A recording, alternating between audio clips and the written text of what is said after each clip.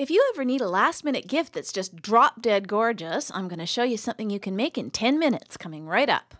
Knock, knock. Who's there? ToolGirl. I have the best gift idea. Okay, this is fast, it's down and dirty, and what's more, it's really fun and it even smells good. It's how to put pressed flowers onto things. Mostly candles in this case. This is one that I bought. I was so inspired by it. I thought it was so beautiful. It's made by some people in Manitoba. I just thought, oh, that's gorgeous. So I tried it myself. This is one of my earlier attempts. I pressed some nice colorful fall flowers and put them on a big pillar candle.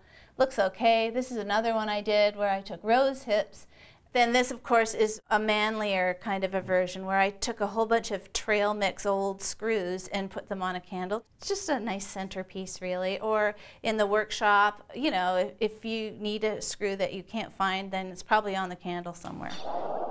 Let's go through this together. You're going to need a microwave flower press. They're not very expensive. They're around 25 bucks. You get them at Lee Valley, and it gives you years of flower pressing in 2 minutes flat in the microwave. You can make anything flat. It's so fun. And then once you've got that accomplished, see, here's a nice little selection. All you do is laminate the pressed flowers or leaves onto a candle. So how do you do that?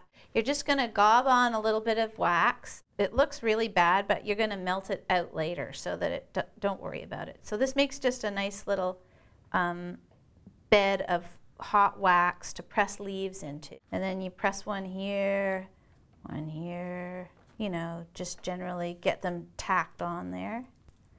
And then you run a little bit more wax over the top. There, so that looks pretty bad, right? But you'll notice that as soon as you hit it with a heat gun, all the wax evens out and the leaf comes through again.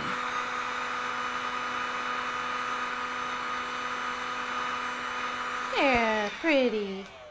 So anyway, that's the general idea. And once this wax hardens up a little bit, it'll be the same color as the background, so it'll just look pretty. You'll spend hours. It's so fun. So every time somebody gives you flowers, keep them, press them in your microwave flower press, and then just keep them on hand for any of your candle decorating missions. It's so fun. By the way, this crock pot is really cool, and it might seem like a waste of a crock pot, but it's really not, because you make such a mess if you try to just use a pie plate and put it on the stove.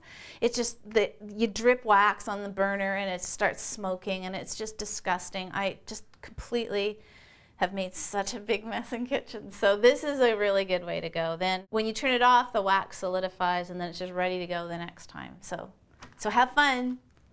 ToolGirl.